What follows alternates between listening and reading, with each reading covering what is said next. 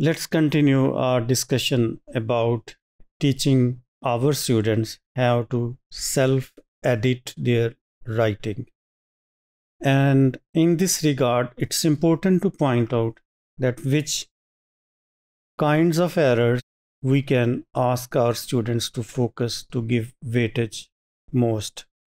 So we can make our students recognize major patterns or categories of errors. And in this regard, how we can do that, of course, through the use of certain activities and tasks which encourage students to notice, to make conscious efforts to find out.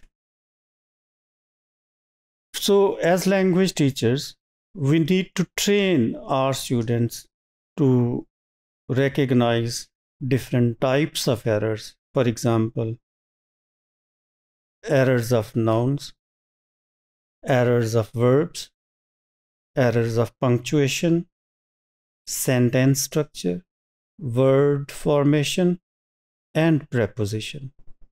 This is just for your facility that I have listed some of these errors here, but there are certain other, for example, the right use of article, which you can explore yourself. So teacher's job is to help students focus on the patterns of errors or the categories of errors rather than the individuals. Because if the students are asked to notice each and every error, they might feel discouraged, right?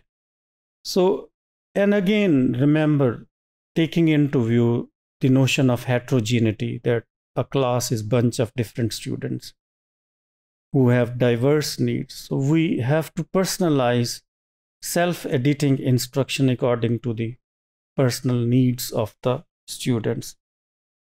These categories may depend upon, as I said before, students' needs. So the focus should be on errors that are frequent, whether they are at the content level or at the form level, or which the students feel ashamed of, which are stigmatizing. So we need to train students to practice in terms of finding out these errors in sample essays. This can be a helpful and handy strategy in terms of bringing essays in the classroom and showing it to the students and asking them find out errors in that sort of. This is diagnostic technique, and this is very useful in terms of teaching them to self-edit their errors by recognizing error types. Then the use of peer editing exercises. For example, one student work is given to the other to edit. One group of students' works are given to the other group of students.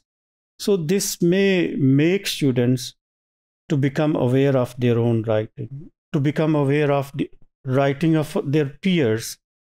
So in this regard, we need to give a comprehensive instruction to the students on major error patterns. And this is not as simple as it appeared to be. Rather, this is messy, because each class is a set of different types, may have different types of errors, and with each class, each student may have different needs, different lacks, different wants, strengths and weaknesses. So for example, if the student most repeatedly they make errors in the past tense and the present perfect tense, we can identify it, we can help them recognize it and focus on this one.